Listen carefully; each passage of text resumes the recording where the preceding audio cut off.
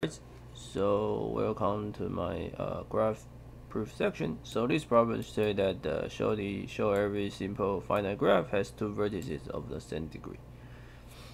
Okay, so the important is this simple, right? So since the graph, so let's suppose that our graph have the number of orders n.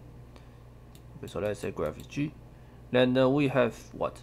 Then what is the possible number of degree, right? So the possible degrees, right? Since it's simple, so the possible degree of the graph can only be, okay, so this is the possible degree, can only be 0 or 1 or 2 up to n minus 1. So 0 means that there is a vertices which does not connect to the other points.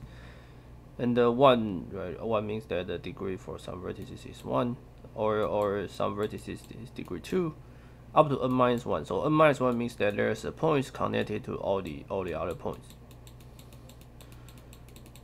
So this is n minus 1, right? Okay, but notice that one fact. Well, what is there? So the important fact is that 0 and n minus 1 cannot both exist. Right, because 0 means that there is a point which does not connect to each other, but n minus 1 means that there is a point which connects to all each other. Okay, so actually there is only two possibilities. One is 0, 1 to 2 to n minus 2, and another possibility is that 1, 2 up to n minus 1. Okay. So the number of the total possibilities is only n minus 1. For each case is n minus 1. For each case is n minus 1, right? But we total have n points. So we have n vertices, and then we try to put these n vertices into n minus 1 containers, right? So by the pigeonhole principle,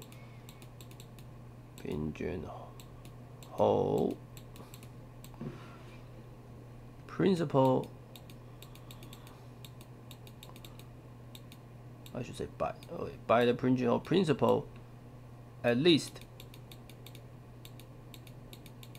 one so one box or one containers has n divided by n minus 1 and the cell, right? So this is 2. So that means at least some box contains two vertices, contains the two vertices, and at that box, right, this is a degree box, right? So for some box, there will be some vertices v1 and v2, and they have the same degree. So here they have the same degree. Okay, so let's recall. So at the beginning, that we assume that the graph has n vertices, and the number of possible degrees range from 0 to n minus 1. Then we find that actually the number of the possible degrees is always n minus 1. Then from here we go here. Then by the pigeonhole principle, we know that at least two vertices. Okay, that's it. I will see you guys in other interesting graph videos.